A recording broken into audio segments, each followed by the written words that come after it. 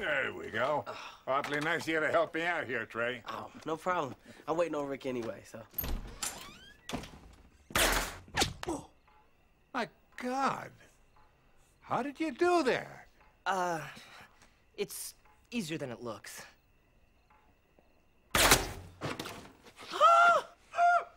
No, I don't think so. Why don't you tell me what's going on? All right, well, there is something, okay? But you have to keep it a secret.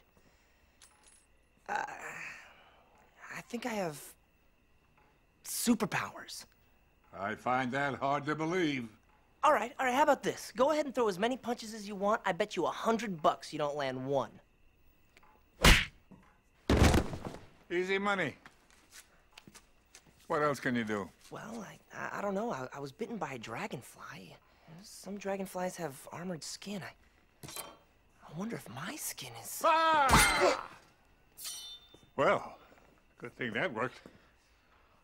So you do have superpowers. We could be a team. We gonna get fame, money. Don't forget the bitches.